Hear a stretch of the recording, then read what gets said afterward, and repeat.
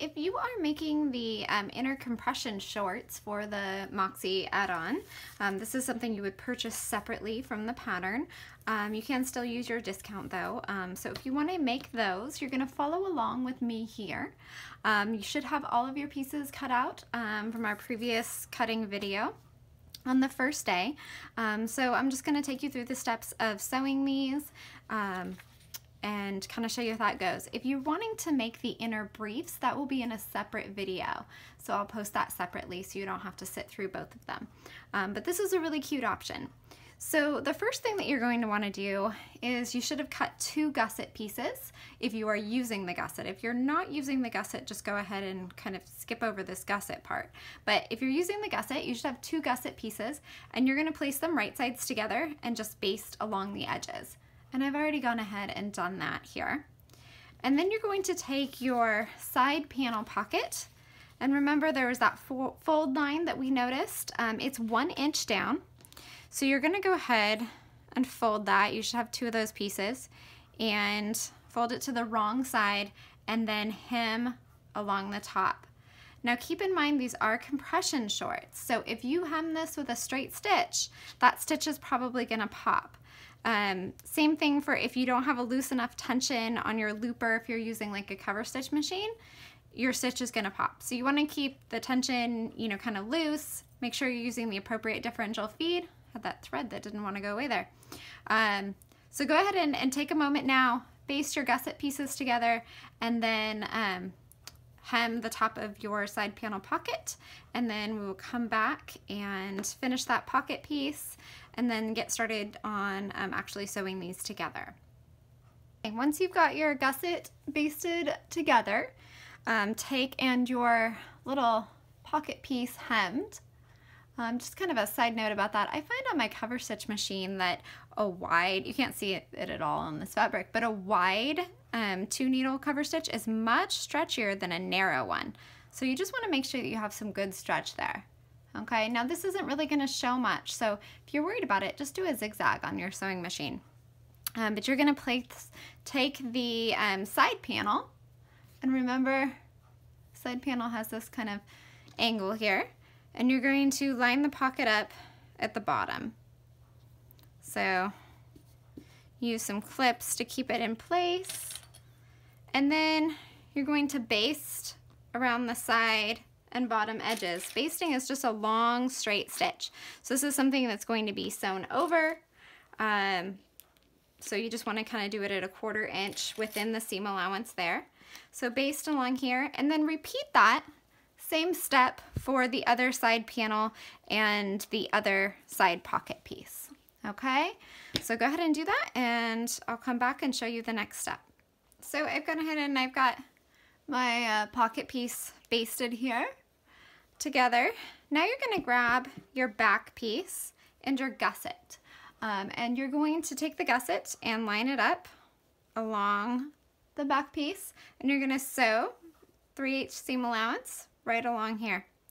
Okay, at the same time, you're also going to take your pocket piece, and remembering that the high side is the back, you're going to put that right sides together with the back of your shorts.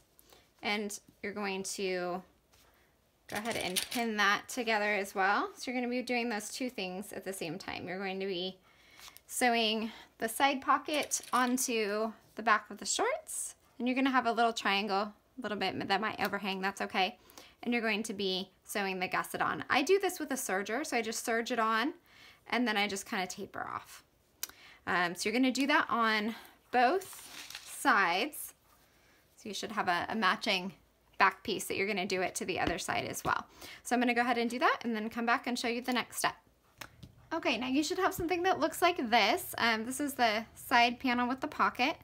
One of my back pieces has the gusset that's sewn on.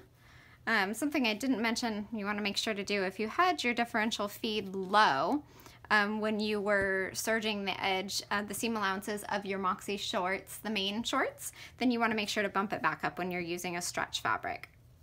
But I've got that sewn. Now I'm going to take one of my front pieces and place it right sides together with that side panel piece. So I have the back, the side pocket piece, and then this is my front.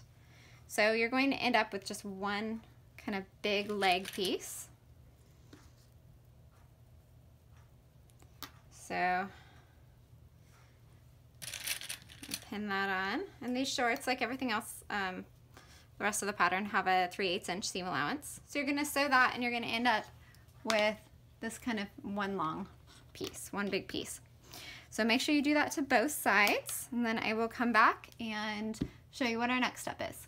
Now you should have two big long pieces, and what we're going to do is we're gonna take our two big leg pieces and we're just gonna place them right sides together, and we're going to sew the back rise and the front rise. So I'm going to pin these together. Some people get a little bit confused about how to pin this gusset piece if you're using it. Remember, it's optional. I just line it up with the other back rise, clip it there, and then the seam allowance naturally seems to want to fall this way. So I just let that happen. And as you serge at 3/8 or sew at 3/8, it's gonna just make sure that there's no gap there. So as long as you're kind of keeping those pretty close together, you should be okay.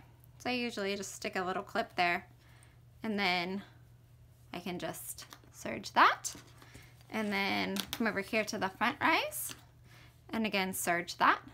And then we're just gonna flip them and sew the inner leg seam. So I'm gonna go over to my serger and sew the front and the back rise, and then I'll come right back. We're almost done with sewing our compression shorts. All that's gonna be left after that is hemming them and then just sticking them in and getting ready to put on the waistband.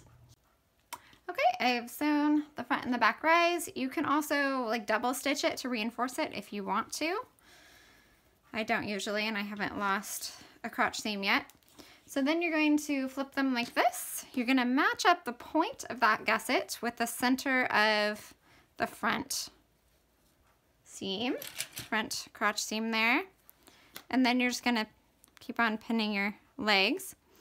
If you find that you have a hard time hemming, you could press kind of a memory hem at this point. I don't usually do that.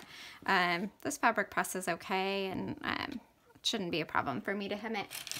So I'm just gonna go now and serge this, and then we can hem our shorts and get ready to put them into the outer short in preparation for sewing on our waistband tomorrow.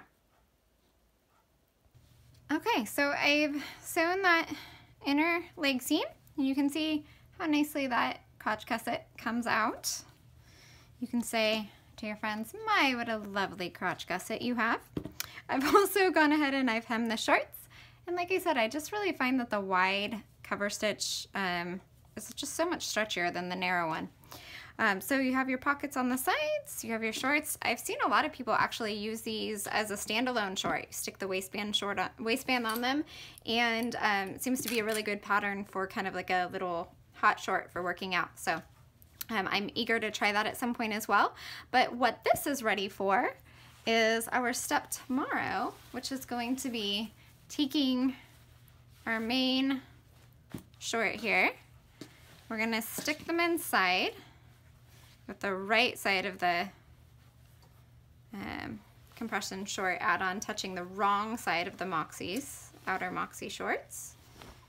And we're gonna make sure to line up those center front and center backs.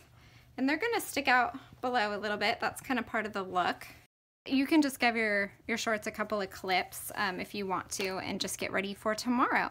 So that's it. If you were sewing the inner compression shorts, that's the video. If you're sewing the briefs, I will be doing a separate video on that. And if you don't want anything at all under your Moxi shorts, that's okay too. And I'll be moving on to the waistband tomorrow. So thank you so much for joining me today. Please post your progress pictures. It's always exciting to see these come together.